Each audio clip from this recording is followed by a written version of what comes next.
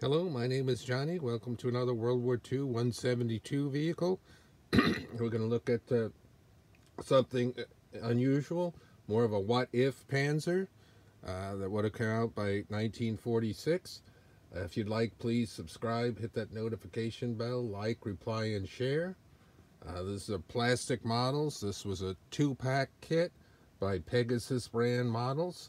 This is a vehicle, I believe they call it an E-10 type, and this is the Jagarundi, or that's the name they put on it there, the package, and it would be a very small replacement for the Hetzer-like vehicle.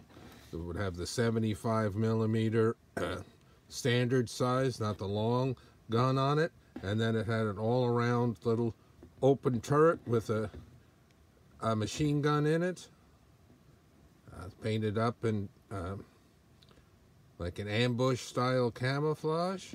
Show the bottom, gray. This was a simple type kit, not that many parts per model doing it. And it was a 2-pack. You can see you got two different numbers on there, the decals. So like I said, this would be for like if you were continuing on the war, 1945, 1946, they were planning on simplifying their designs, and they had like E-50s, E-75s that would replace the King Tiger and so far, and even larger vehicles, but this would be the smaller one. So this would be a tank hunter. Very low to the ground, very sloped. So even with thinner armor at this slope, it would be effective at defeating some of the shells.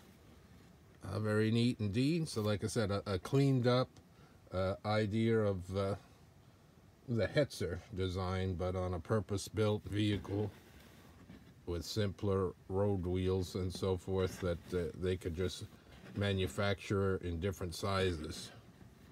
Until next time, more World War II 172 scale. Thank you for watching.